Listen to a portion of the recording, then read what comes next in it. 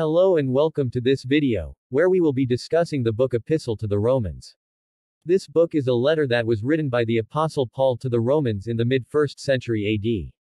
It is considered to be one of the most influential books in the New Testament and has had a profound impact on Christian theology and doctrine. In this video, we will be providing a summary of the key themes and messages of the book, so let's get started. Chapter 1. The book of Romans starts with an introduction in which Paul addresses the Roman Church and expresses his desire to visit them. He then moves on to discuss the sinful nature of humanity and how everyone is in need of salvation. In chapter 2, Paul addresses the Jewish people and warns them against being judgmental of the Gentiles.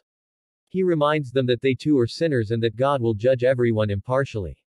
Chapter 3 is a continuation of Paul's discussion on the sinfulness of humanity.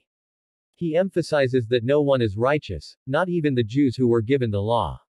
He then introduces the concept of justification by faith, which is the idea that people are saved by their faith in Jesus Christ rather than by their own good deeds.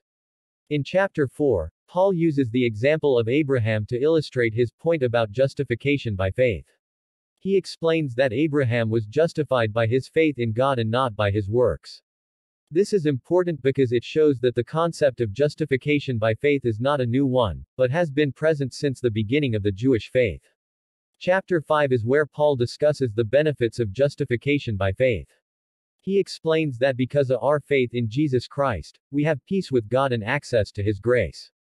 He also discusses the concept of original sin, which is the idea that all humans are born with a sinful nature.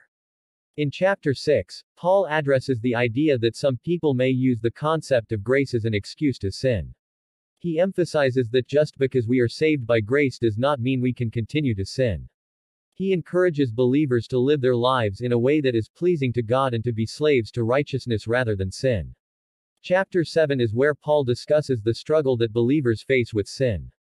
He uses the example of his own life to illustrate how even as a believer, he still struggles with sin. He emphasizes that it is not the law that saves us, but our faith in Jesus Christ. Chapter 8 is considered by many to be the climax of the book. In this chapter, Paul discusses the role of the Holy Spirit in the life of a believer. He emphasizes that the Holy Spirit gives believers the power to live a life that is pleasing to God. He also reassures believers that nothing can separate them from the love of God. Chapters 9-11 are a bit different from the rest of the book, as they focus primarily on the Jewish people and their relationship with God. Paul discusses the fact that even though many of the Jews rejected Jesus Christ, God still has a plan for them. He emphasizes that God's plan for the Jews and the Gentiles is ultimately the same, and that both groups are saved by their faith in Jesus Christ. In chapter 12, Paul transitions from discussing theology to practical application. He encourages believers to offer their bodies as living sacrifices to God and to use their gifts and talents to serve others. He also emphasizes the importance of living in harmony with one another. In chapter 13, Paul discusses the role of government and encourages believers to submit to their governing authorities unless they are commanded to do something that goes against God's will. He emphasizes the importance of obeying the law and paying taxes. 14-15 address the issue of food and drink and the observance of certain days. Paul encourages believers to accept one another and not judge each other based on these matters. He emphasizes that what is important is that each believer is fully convinced in their own mind. Chapter 16. In the final chapter of Romans, Paul concludes his letter by sending greetings to various people in the Roman Church. He also warns the believers to watch out for those who cause divisions and to stay away from false teachers. In conclusion, the book of Romans is a powerful and influential piece of Christian literature.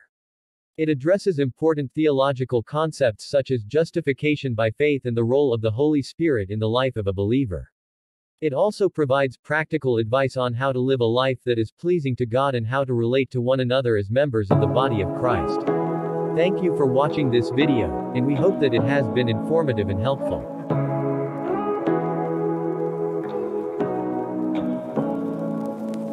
Say what you wanna say to me now.